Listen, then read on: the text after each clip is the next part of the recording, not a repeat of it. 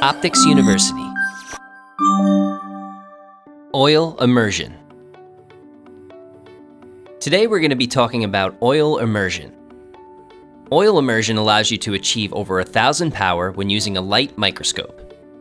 It's customary to begin with the lowest objective, and as you progress, you will rotate to the highest objective. The highest objective is usually 100 power and is designed specifically for oil immersion.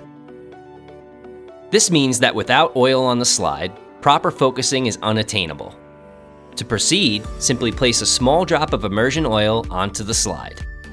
Once done, reposition the slide so that the objective lens comes into contact with the oil. After this step, you can then adjust the focus for a clear view. At this stage, it's important to use only the fine focus knob for slight adjustments.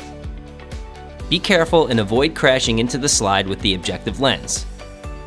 Ideally, you should have pre-focused at a lower setting, ensuring that only minor adjustments are necessary. Once everything is in place, you can look through the microscope and view your specimen.